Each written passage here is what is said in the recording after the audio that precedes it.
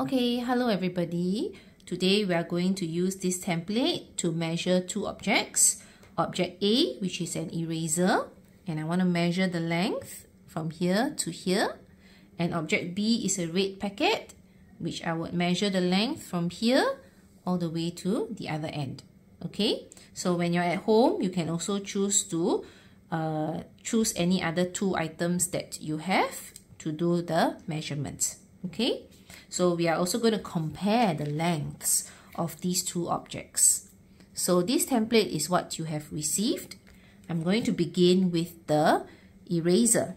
Okay, so for the eraser, which is object A, let me write that down here. For object A, I'm going to choose to start at 0 cm. Okay, and when I look over here, the ending point is near the 4 cm mark. So I'm going to say it ends at about 4 cm.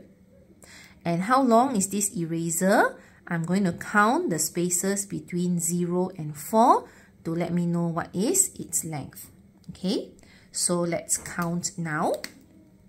So I have 1 space, 2 spaces, 3 spaces, 4 spaces. Therefore, it is about 4 cm long. Okay, now for the red packet, this is object B. I'm going to choose to start not at the 0 cm, but another number. So let's say I choose to start at the 8 cm mark. Okay, let's look where it ends. It is very near the 19 cm mark here. So let me fill that in. Okay, for object B, it starts at the 8 cm mark and ends at about the 19 cm mark. Okay, so again, I will use the same strategy. How would I count the number of spaces? Let me take this away first. Now I count from 8, 1 space, 2 spaces, 3 spaces, 4 spaces, 5 spaces, 6 spaces, 7 spaces, 8 spaces, 9 spaces, 10 spaces, 11 spaces. So each space represents 1 cm, right? Therefore, 11 spaces would represent 11 cm. This is one way which I can count the length.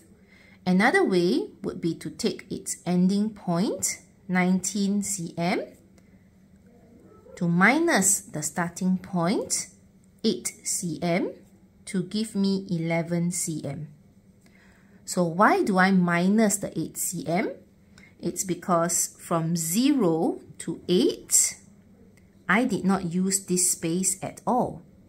So if it was 19, I have 0 to 19, right? But I chose to start at 8. Therefore, I need to take away the first 8 spaces, which I did not use. Okay?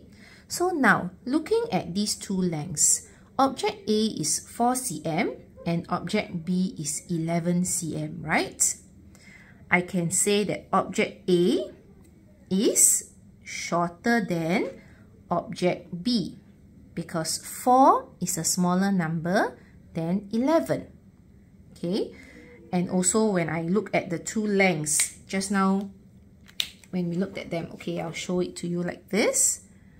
We can also see that object A is shorter than object B. How much shorter? We have to compare these two lengths, right?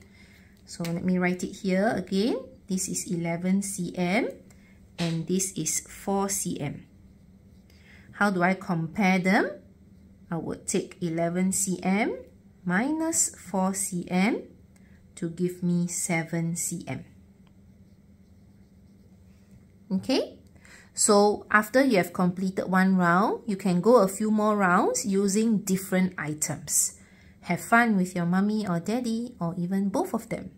Thank you.